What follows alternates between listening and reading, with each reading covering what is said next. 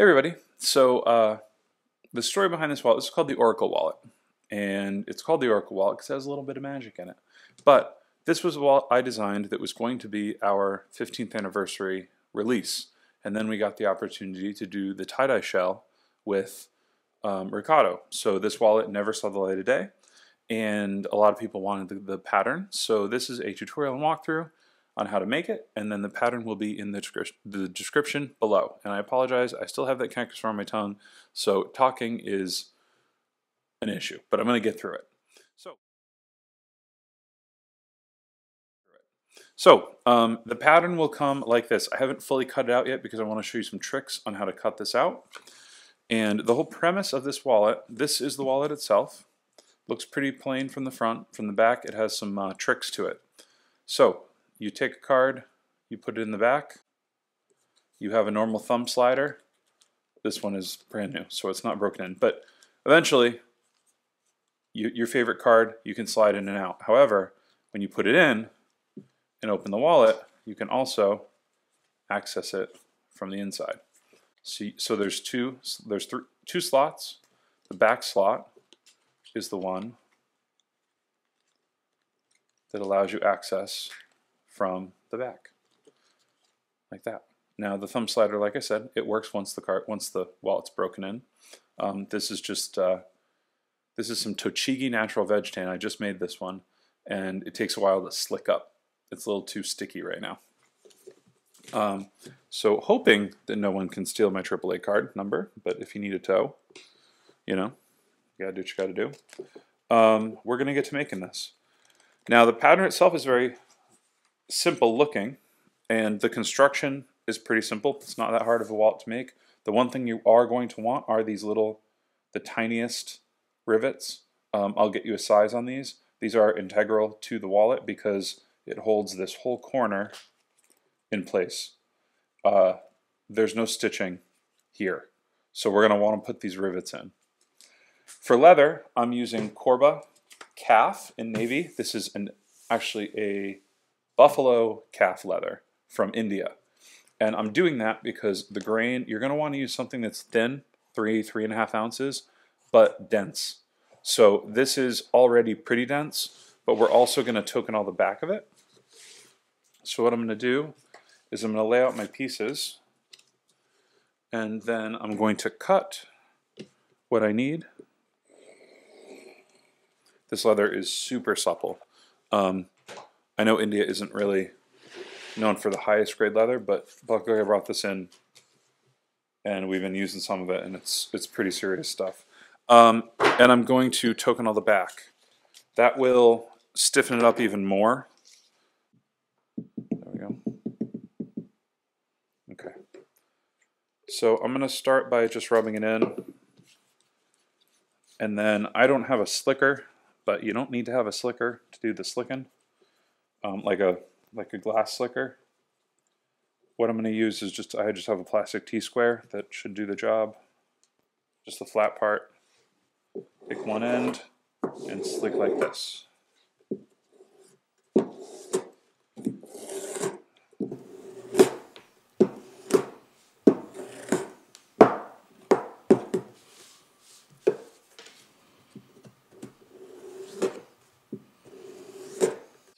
Then the last thing we need to do is punch the holes for the snaps, remembering that they're probably going to need to be bigger when we punch them in leather.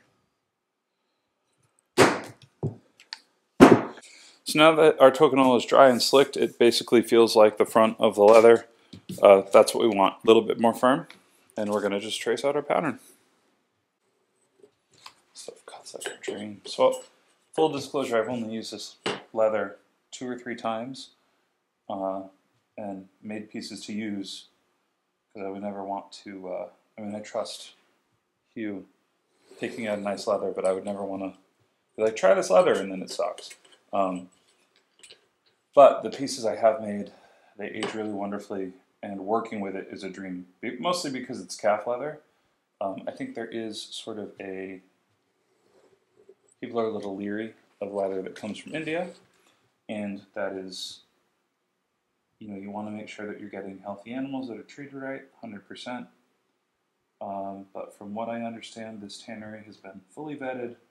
The animals are treated correctly. This is all byproduct from the meat industry. And that's the kind of leather that we use. And they do a really nice job at the tannery. These are finished, as you can see, totally flawlessly, not a mark on them. We're going to line that up as best as we can. Nice hit through, flip it around. Nice hit through.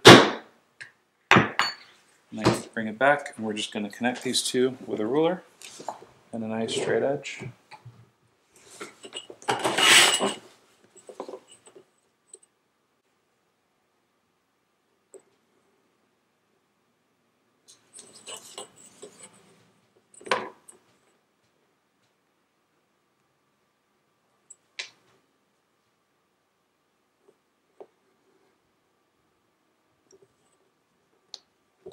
There we go. I'm going to take two of the rivets that I'm using, and I'm going to put them upwards through the rivet holes. Well, as best I can to get this aligned. Like that. Then I'm going to take this, and I'm going to set it down. Now remember, there is a side to this. So this side is going to be where our snap is, meaning this side is going to be where our magic side is. And I'm going to lightly trace a line. We're not going to trace here because we're not going to be sewing here. I'm going to lightly trace a line here. I'm going to go around the corner and trace a line here. We're going to sew about up to there. Now, I'm torn on this one. Sometimes I use glue, sometimes I use tape. For this, we're going to use tape so that we can reposition. The only issue is that the tape that we need to use is so slim that sometimes it's not strong enough because this leather is so smooth. But I think if we hammer it down enough and we are loving and kind to it, it'll be good to us today. And of course, you want your tape on the inside of your line. And we'll break this tape away with a bone folder once we have the piece together.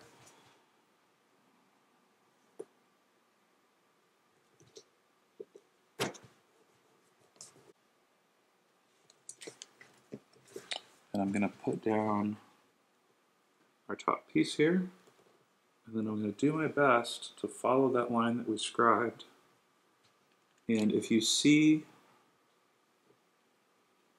one side or the other drifting a little bit like that, don't worry about that, we can sand that down. There's trim allowance built in, and everything will fit no problem. This is a bit of a bigger wallet than it needs to be because it's a little more complicated to put together, even though it looks simple. So I built in like 1/8 of an inch on either side if you need to sand it down. So we're going to have a double running stitch line here. On the front, on the first piece, I'm not going to run the stitch into the rivet hole. I'm going to run it next to the rivet hole. On the front stitch, I'm going to run the stitch line into the rivet hole. That'll lock everything together. It can get a little confusing, but it's not that bad. You don't have to do that. You can see here I stopped right before the rivet hole. But I like seeing the stitch go right into the rivet hole. However, on this side, with the curve, I think it looks a lot cooler to have the stitch line trail off and then there be a rivet right there. So, we have our stitching chisels, and we need to remember which side. So this is the side that the card's going to slide in and out of.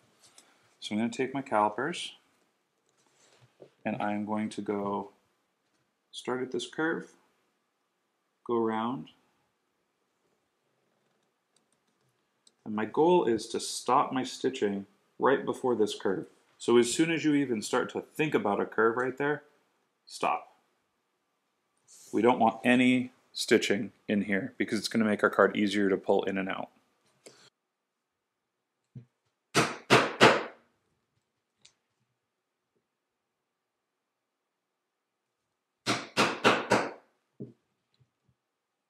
I'm going to keep preaching the gospel of the LDH scissors.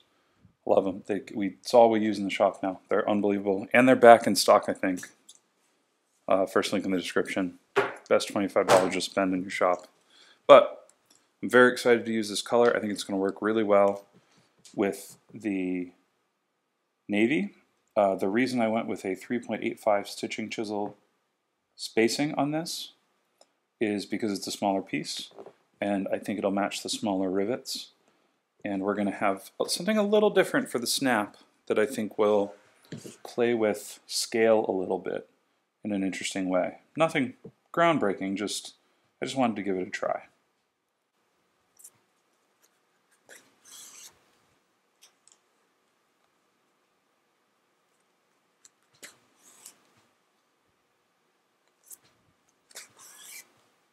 So before we go any further, we're going to use some new stuff that I've never used before, and I don't know if it's existed or if it's brand new, but I'm very excited about it. We're going to do a magnetic closure on these. Now usually magnetic closures, you have to bend things and bend tabs and cover them up. Well, Buckle Guy carries these magnetic closures that have snap caps on the back. And not only do they carry them, so these are the 18mm, they come in 14 as well. I'm trying an 18 because this is a nice big opening and I think it'll look cool. Not only do they carry them, they also carry a setter for it. And we're going to use the setter in the hand setter. It also works in the press. They're super easy to install. They make everything feel super luxurious, because the magnet itself has a male and female dot, so it clips into place. The first thing I'm going to do is put the universal cap onto the setter handle. Remember, you can, if you decide to upgrade to a press, they design all these so that the reason I love this is that you don't have to buy all these again. All of your dies work in the press the minute that you bring the press into the house. So you just have to make sure that you use the right die for the right piece. So they're going to come, I don't know how they're going to come. I ordered these off the site just like anyone else. So they're going to come with, bless you. They're going to come with the matching polarized caps. So this is bottom and top magnets. Then they're going to come with the snap, which goes on the other side. So I tend to put the female part, or whatever you want to refer to it as, on the bottom. Looks very fancy. And the female setter is the one with the male part on the setter. It clips in just like a normal double cap rivet does. You line it up, you take your setter, and just like that, you have a lovely magnetic closure that has, you don't have tabs you have to cover up, you don't have to sew a patch over it, it's just there. I'm going to give another tap for good luck because I'm in machine mode right now and I don't really know. That should be good enough. So on the top, we're going to do the same thing, but we're going to remember to put, well, first we have to switch. So it's a 3-piece die set. Unlike a lot of die sets, I think this is like 42 bucks. It's not that expensive at all, not including the base, but normally a stainless steel 3-piece die sets that I've bought are like in the hundreds of dollars, so I was like, whoa, this is a breath of fresh air. So for this one, I'm going to put my magnet in first. Did I even bring out a snap for this one? I might have, but we'll bring out another. Oh, it's right here. I want the snap to look like a snap. So all I have to do is put the snap facing the outside, and people will never know that it's magnetic. They'll think it's a regular snap. Install that. And they're nice and low profile, like super low profile, even the thick snap part. Now we're not completely put together yet, but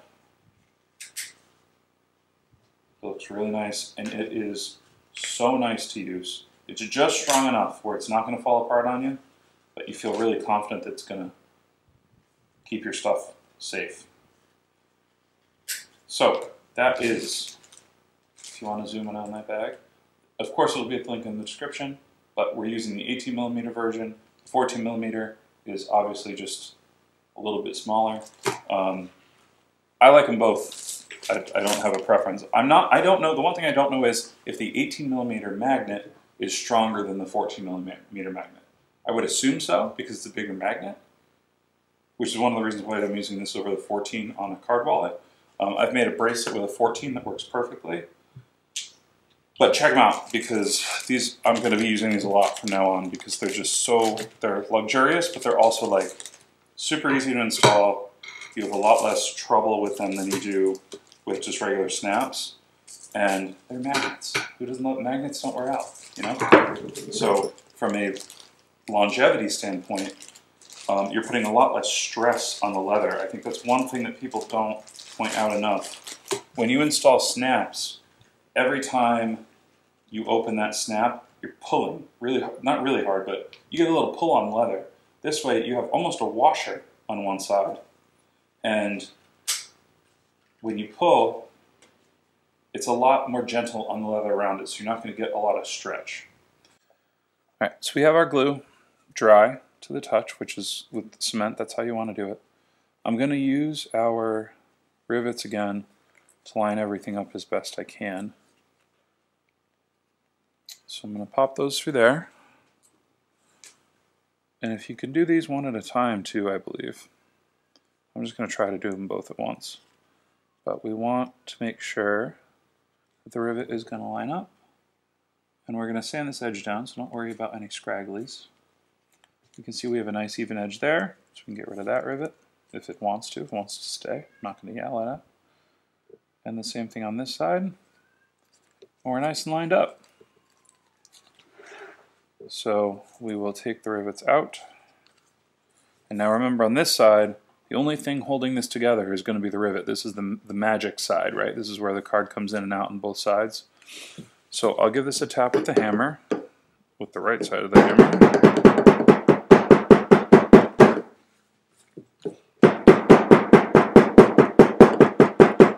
I'm going to go give it a quick sand, and then we'll do our sewing and our finishing.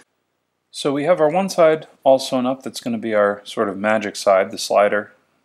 But on the other side, we're almost done. And I wanted to show you how I sew this part so that it looks like, well, so that it does so that the thread goes into where the rivet is, but it doesn't wrap around the outside. It's a very clean look. Since we use the tape, we can just slightly fold this, and all we're going to do, I guess we didn't even need to do it on that hole, but the next hole we will need to do, and with our back stitch we'll need to do it. We're just going to go in and fold this so we don't stab it, like that, and kind of keep your, if you're sewing with our technique, keep your finger holding that part down, and then I'm actually going to go into the rivet hole. I'm going to use that as my final hole, and then I'm going to backstitch 3 or 2 or however many you like to backstitch.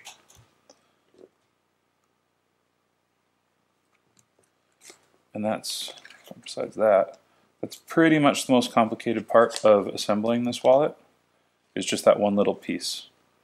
And once we get this riveted down, it'll look all nice and flat and fancy.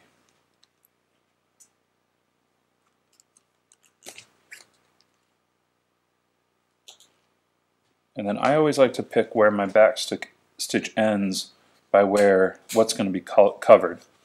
On this wallet, this part's going to be covered, so even though it's the front of the wallet, I'm going to end my back stitch here, because you're not going to see it when it's closed.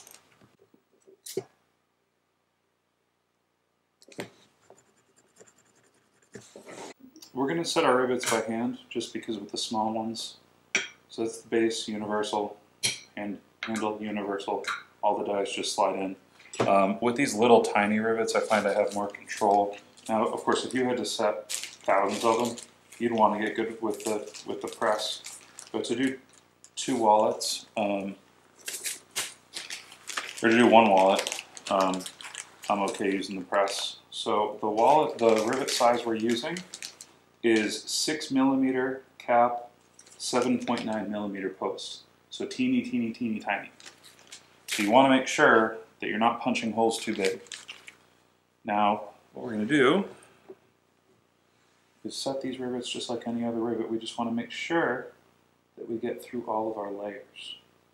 And that's why I like the 7.9mm post, because it gives you room to do that. Put that guy down there, put that there, and these, even on the base and not on the machine, are self-centering. So we have a perfectly set rivet. And then on this side, this is the important one because this is the one that's holding together this whole side of the wallet. And I've designed this about 9 months ago, and I've used it since, and it holds strong. You're good to go on this. So we'll clip that in, put that there, and set it. Now you do have a decision to make. Since we're using, there's our basically finished piece, we have to do a little finishing, but since our magnets are flat, right, our rivets are round, what you can do is take a hammer and just lightly on your granite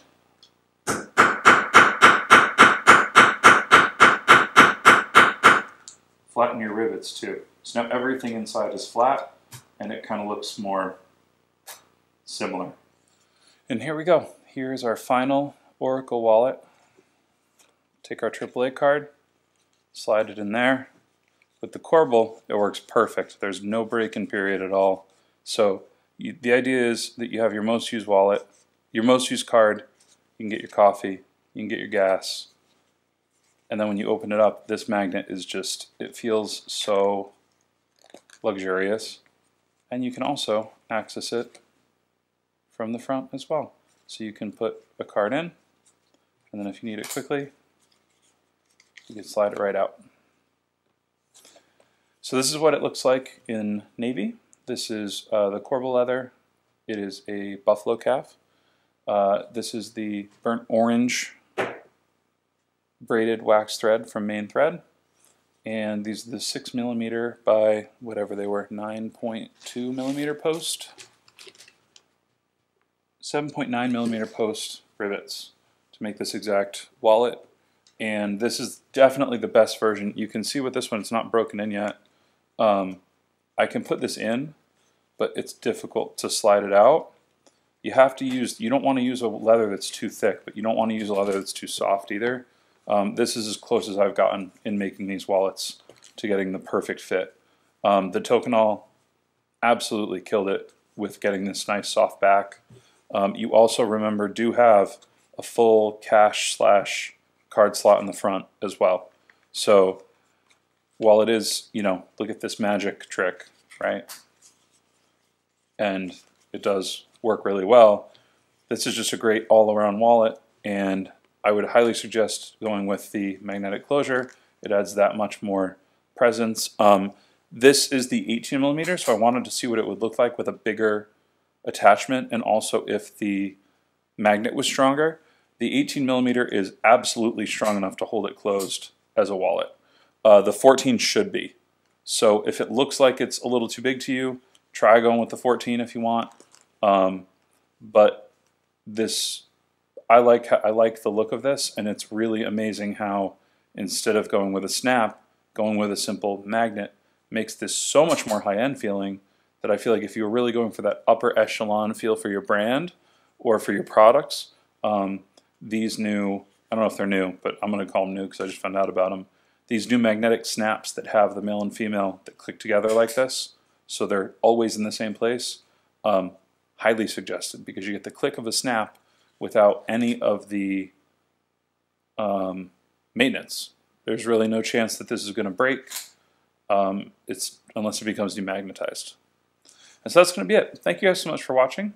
The pattern will be in the description for $3 or $4. I worked really hard on this one. This pattern took like 2.5 months to make. I hope you guys pick it up and enjoy it. It's a really cool wallet to give people because of the extra slide out part. It's just a fun design. It's super fun to make because it's quick, but it's also substantial. And that's it. I know I'm going to repeat myself, but thank you guys so much for watching, and we'll see you in the next one.